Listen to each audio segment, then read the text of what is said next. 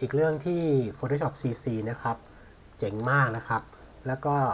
ใน 2014 เนี่ยเจ๋งมากขึ้นอีกก็คือเรื่องของ Smart Object เรื่องของ Link Smart Object นะครับกับ Embedded Smart Object เนี่ยพัฒนาขึ้นไปอีกขั้นหนึ่งเลยมาดูตัวอย่างกันก่อนนะครับดูซิว่าอะไรมันเจ๋งแค่ไหนสมมุติว่าผมสร้างไฟล์ Photoshop ขึ้นมาไฟล์หนึ่งนะครับแล้วผม place link เข้าไปนะครับเป็น place ไฟล์อื่นมาเป็น link นะครับจาก Picture CC Image นะครับขอเอาโลโก้มาใช้นิดนึงนะครับตรงนี้เสร็จแล้วเนี่ยพอเรา place link ไปนะครับแล้วผมเซฟไฟล์เซฟเป็นชื่อ CC 2014 Demo 2โอเคนะครับผมเซฟเป็น Photoshop ไฟล์ปึ๊บผมปิดไปเมื่อกี้เราลิงก์ไฟล์ที่ชื่อว่าอะไรมานะครับเราลิงก์ไฟล์ที่ชื่อว่า CC Image ถูกไหมแล้วนี่ผมปิดไฟล์ไปแล้วผมปิด Photoshop ด้วยปิดเลยปิดทุกอย่างนะครับแล้วอยู่ดีๆเนี่ยผมไปซีซัว rename มันเลยบอกว่า rename ชื่อนี้ CC Image เป็น CC Image O แต่ว่ารูปนี้คือรูปที่เมื่อกี้เราเปิดด้วย Photoshop CC ถูกไหมครับ2014โอเคพอผมเปิดขึ้นมาอีกครั้งหนึ่งจะเห็นว่าตอนนี้ชื่อตรงนี้ยังไม่เปลี่ยน Layer ไม่ได้เปลี่ยนนะครับแต่เมื่อกี้มันน่าจะมีปัญหาแล้วถูกไหมเพราะว่าผมไปเปลี่ยนชื่อไฟล์ต้นฉบับมัน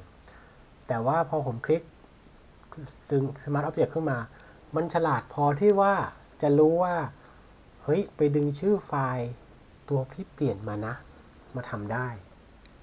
อันนี้มันเจ๋งมากนะครับสมมุติว่าผมไปเปลี่ยนเป็นให้เห็นชัดๆเอาเป็น Black and White แล้วกันโอเคเป็นสีขาวดำเลย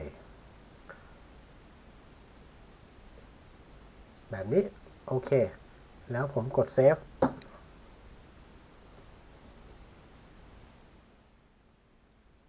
จะเห็นว่ามันเปลี่ยนทันทีเลยนะครับมันเจ๋งตรงที่ว่าขนาดผมปิด Photoshop ไปแล้วมันยังสามารถหาและรู้ว่าเฮ้ยแค่เปลี่ยนชื่อนะฉันหาเจอประเด็นอยู่ตรงนี้ครับประเด็นอยู่ที่ว่าปัญหาจะเกิดถ้าเกิดว่าเราเอาไฟล์ CC Demo CC 2014 Demo 2เนี่ยเอาไปใช้เครื่องอื่นซึ่งไม่มีไฟล์ต้นฉบับตัว CC Image เนี่ยไปด้วยมันจะเกิดอะไรขึ้นเดี๋ยวมาดูกันนะครับเช่นผมขอจำลองว่าเราสมมติว่าเครื่องนี้เป็นเครื่องใหม่เอาไปจากไฟล์ตัว CC 2014 Demo ก็คือไม่มีตัวนี้ใช่ไหมไม่มีไฟล์ตัวนี้ผมขอย้อนไฟล์ตัวนี้ลงถังขยะไปก่อนเลยนะครับคราวนี้เราลองมาเปิดดูมันจะเตือนทันทีเลยครับว่าเฮ้ยไม่มีไฟล์ที่เราลิงก์ไว้นะแล้วเราทำไงล่ะบอกแกช่วยไปหาไฟล์ที่ต้นฉบับตัวที่ลิงก์เนี่ยมาให้หน่อยได้ไหม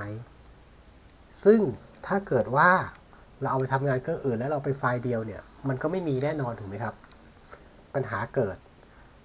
แก้อะไรไม่ได้เลยเนี่ยถ้าเกิดว่าเราไปแก้นะครับมันก็จะให้ไปหาไฟล์นั้นให้จูนได้อยู่ดีครับเราทำอะไรต่อไม่ได้ปัญหามันเกิดตรงนี้แล้วเราจะทำไงครับ CC 2014เนี่ยก็เลยมีลักษณะที่เรียกว่า package ไฟล์ขึ้นมาเช่นเอาใหม่นะครับผมขอเอาไฟล์นี้กลับไปก่อนขอ put back ไฟล์นี้นะครับเอากลับไปฟึบกลับไปที่เดิมนะครับมาละ CC Image นะครับเริ่มใหม่ผมเปิดไฟล์นี้นะครับ CC Demo 2004ตอนนี้จะเห็นว่าหายละสามารถดึงไฟล์ต้นฉบับตัวที่ลิงก์กลับมาได้แล้วครับเพื่อแก้ปัญหานี้ Photoshop CC 2014จึงเกิดอันนี้ขึ้นมาครับไฟล์ Package นะครับ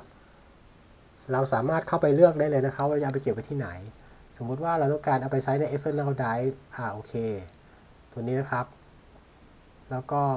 ผมขอใส่โฟลเดอร์เป็น CC Demo โอเค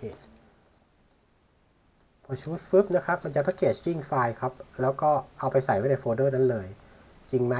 มาดูนะครับ มันจะมี cc demo นี่ครับมันจะตั้งชื่อของโฟลเดอร์นะครับในนี้เป็นชื่อ cc 2014 demo 2 อันเดียวกับที่เราสร้างไฟล์นั้นเลยนะครับพอเราเปิดไฟล์เนี้ยแล้วมันมีอะไรครับมันมีไฟล์ที่ลิงก์มาด้วยคือมันแพ็กเกจมาไปไหนไปด้วยฉันไม่ทิ้งแกเพราะฉะนั้นเนี่ยถ้าเกิดแกแพ็กเกจฉันไปเนี่ยแกจะเอาโฟลเดอร์เนี้ยไปทำงานที่เครื่องไหนก็ได้นี่ครับมันจะจัดการทำให้เรียบร้อยไปไหนไปแบบไปเป็นแพ็คครับไปเป็นแพ็กเกจซึ่งอันนี้เนี่ยจะเป็นฟังก์ชันที่อยู่ใน InDesign อยู่ในIllustrator อะไรพวกนี้นะครับเอามาใช้ประยุกต์รวมกันเพื่อให้เกิดประโยชน์สูงสุดนะครับเจ๋งไหม